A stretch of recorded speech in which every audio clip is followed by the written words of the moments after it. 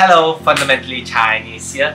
This video is primarily for students who just graduated or finished their SPM, and I hope this video can give you a brief guide on where you wanted to go and what courses you want to take for your A-levels. There are Asasi, Matriks, A-levels, UTAR, Asasi. There's so many options there, it might be a little confusing for some of you. So I already gathered and contacted some of my friends who went to different A-level programs around the country in Malaysia. So I hope this provides you a little bit of insight and helps you decide on where you want to go.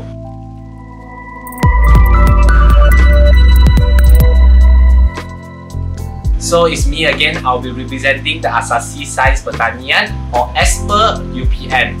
So a lot might be confused that this is an Asasi Science Pertanian, meaning that it's agricultural based studies, but actually it's not really, because UPN has been famous for their agricultural science, so they wanted to include this as a compulsory subject in their A-levels as well. But this doesn't mean that you must go into agriculture when you're pursuing this degree.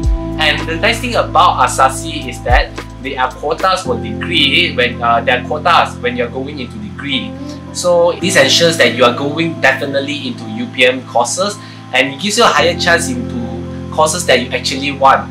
But you really do need to search out the list of what are the degree courses that you actually want in UPM, because there are some courses that are not available. Especially if you are going for Asasi Science Pertanian, you are studying here, you cannot go for literature and all those language-based degree courses lah, which I think is reasonable. But overall, as an experience, I think that Asasi Science Pertanian is a really good course. It teaches you a lot of things about the real life. Actually, the agricultural subject, although some might say, why do I want to study agriculture for my, any of my courses, especially if you're going for medicine or engineering. But actually, during the first sem, we are learning most of the agricultural science. However, when we are learning for the second sem, it's primarily all about business, which I think even if you are not directly involved with business, it's a very definitely important subject for you to learn. And who knows, even though you are an engineer or doctor in the future, you might still need some business skill in the future as well. There's also one thing I want to cover, that if you're studying at ASper, actually there are a lot of students, and I mean a lot of students, who wants to study vet, because one of the only university that offers the best veterinary courses in Malaysia is just UPN. So it gives you a higher chance of getting vet if you're studying as ASper, because they have a lot of quota allocated for specifically Asasi Science Pertanian student. The amount of quota is much more even compared to Matriks. So that's the thing lah. But the thing is, if you are applying as studying in ASper, the only choice you have for Asasi after you studying Asasi is that you must go to UPM. That's the thing. You cannot go to other university like UM or UKM or UUM or UMS. The only way for you to go to a degree is to UPM degree courses. And regarding about the hostel situation, I think it's very great compared to Matriks, honestly, because I was in Matriks before this, because they started Matriks earlier than the Asasi. So I went there ASper, so I went to the Matriks. And overall, I think that Asasi's ASper's hostel situation is much better, because it's much spacious. You get more privacy space, especially if you can see one of my vlogs. The spaces is much bigger and there's more enclosing spaces compared to if you are just in a Matriks. Also, I want to mention that the life in UPM is very, very freeing. Quite literally, you can do anything, you want to go anywhere, there's no restriction. Compared to Matriks, you are just in there and you are not allowed to leave in the Matriks college. Whereas in university, you literally have no control. You can go to IOI Mall, which is one of the largest mall is the largest mall in Malaysia, and we went there a lot of times. You can go there, and because it's Selangor, it's very easy to travel to KL if you want to go and look around. You can enjoy the city life, I would say, if you want to go there. I want to mention another thing is that mostly for Asasi, ASper, you quite need to get a high qualification. For us, for the first intake student, I think most of them got like 8 to 9 A+. So that's the thing. But there's also second and third intake for Asasi as well. And also there's also direct intakes, but you need to pay to come in. You are registered as an international student to come here. So that's the thing also. But you're paying, I think, how much do you pay? Around 10,000 for this Asasi course. And you still need to pay some hostel fees as well. That's the thing if you're going for direct intakes. I just want to let you guys know that there's an option for direct intakes. Direct intakes are available for all students, but you need to pay a sum of money. It's the same for other courses of Asasi, like Asasi's Pinta in UKM as well. So there's a lot of ways to getting into ASper if you didn't get Matriks or other Asasi courses as well. Please understand that. You just need to apply through direct intakes as well. Please note that you can do that. And also you need to understand that actually UPM is one of the largest campus in Malaysia also. It's a very big place. UPM, you literally cannot escape from it. It's like so vast and big. So that's the thing also. It's a very calming because since they are primarily focusing on pertanian, and also vet is also their main focus as well. So they are there's a lot of greenery honestly. Whenever you go to classes, you literally pass through dozens of trees, and just opposite of my hostel is a whole durian farm. But there's also one thing I need to mention. There's no cocoa marks here. However, it is okay if you join some jawatan like high community, high com or exco. If you have some jawatan, of course it helps you when you're doing application of the degree courses. When you're interviewing, at least you have something to show for. However, hi everyone, I'm Elisha and I'm currently studying in UTAR campus. As for your information, UTAR is the short form of University Tunku Abdul Rahman. It is a non-profit private research university in Malaysia. I decided to pursue my study at the Kampar campus because my degree program is only available here, and also I'm looking forward to the campus life that walks from blocks to reach my destination. There are plants, flowers, animals all around the campus, and sometimes some lizard in the pond.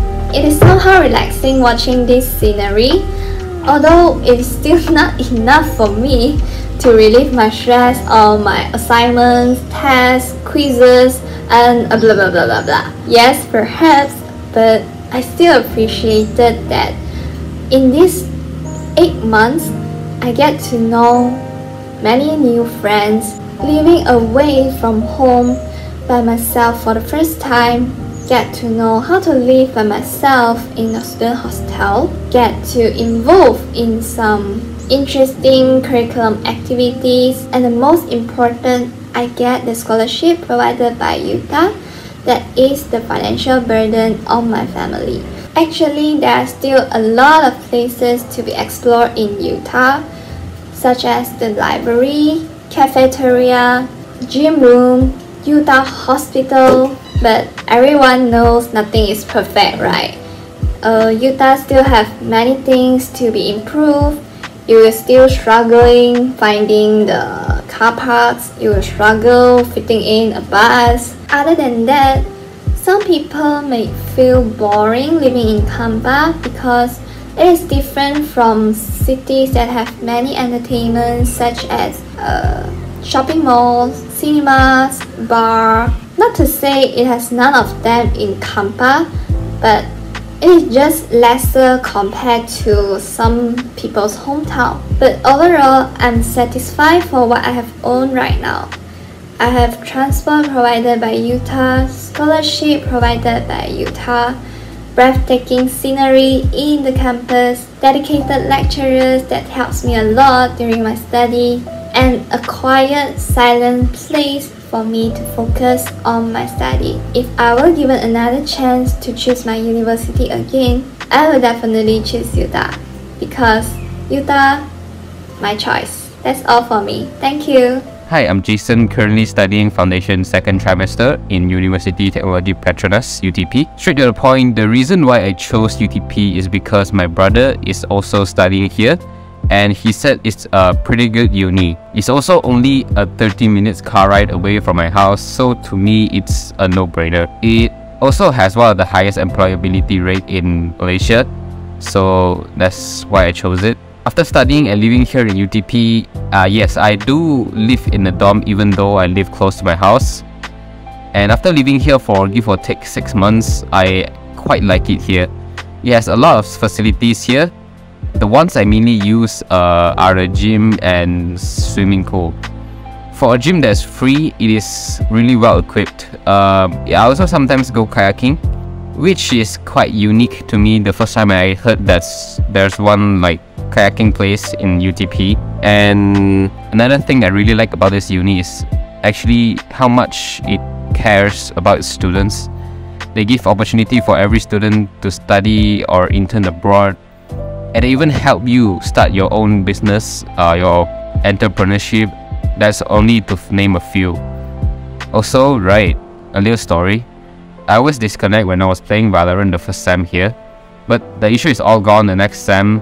They even fixed the shower head and started building canopies all the way to the academic complex. So yeah, I think this really shows that they really care about our well-being over here.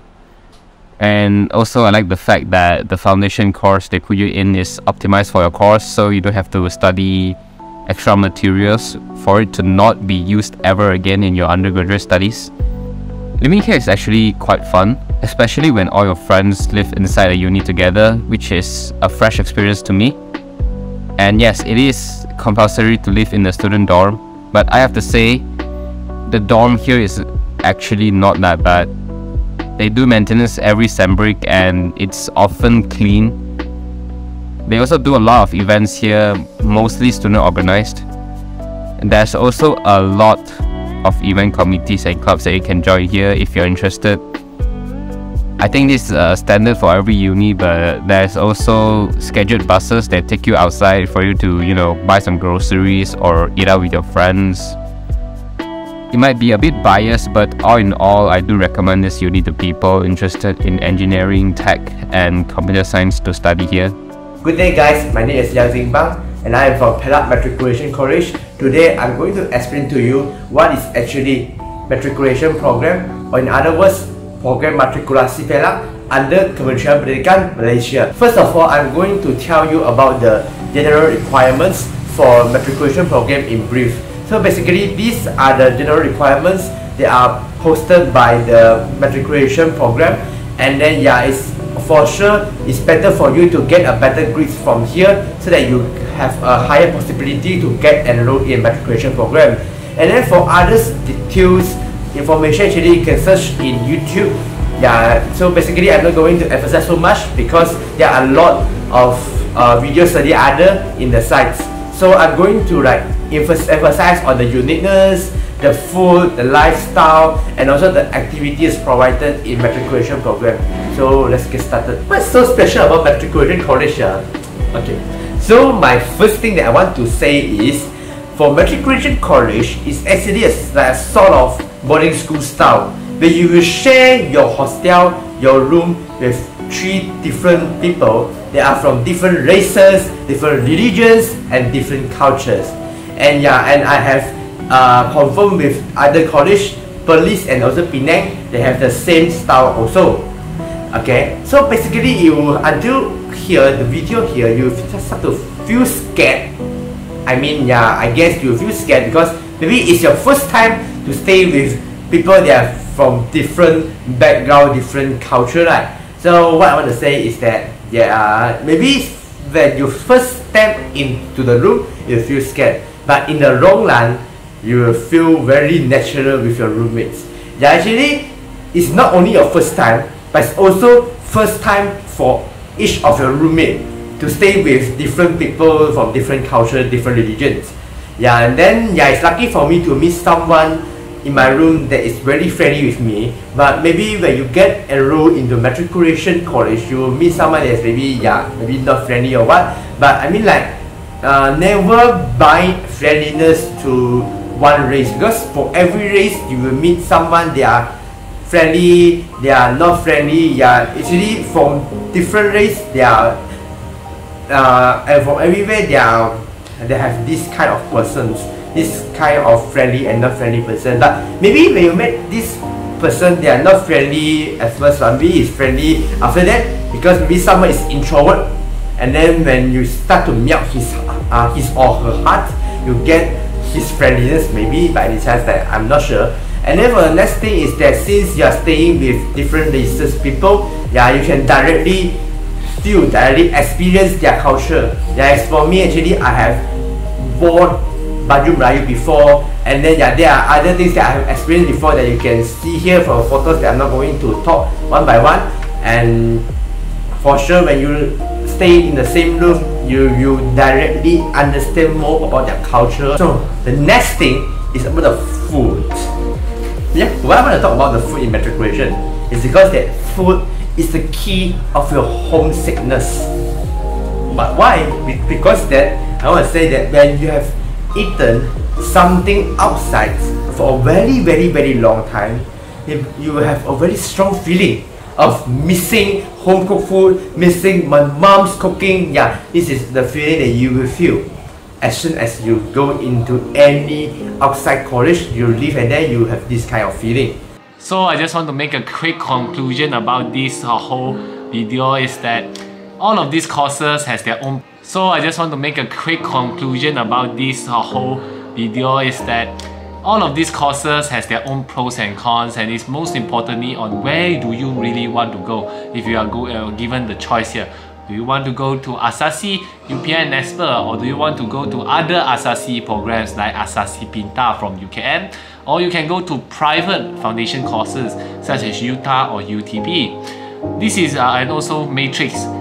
Matriks provides the most flexibility in terms of if you want to go for a local university, because Matriks has all access and has been recognized by all UCAN, UPN, UMS and all the local universities. So it is very highly dependent on the course that you want to pursue. Like for example for UTAR, maybe if you want to proceed, like for the friend that I just met, the friend from UTAR is for dietitian. So it is very important to choose to think clearly on what courses or degree courses that you want to go first. Then you'll be thinking about the A levels that you're trying to go. If for me, like I wanted to go for medicine. So to increase my chances, I wanted to go for ASper because there's a quota system there. Whereas if I were to want to choose and try my luck on getting into I would have went for Matriks. But to me, I just prefer as long as I get medicine, that would be best for me. So decide for yourself. I hope this video can provide you with a guide. So all of these courses, A-level courses, is a way to go. No discrimination against others.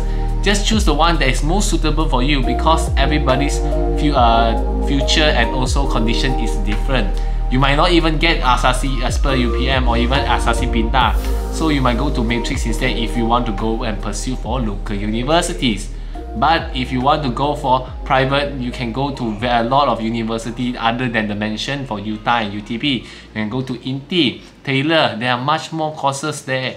These are just providing you for the base guideline that you can pursue in your A-levels. So I hope this video helps. See you in the next one. Bye bye.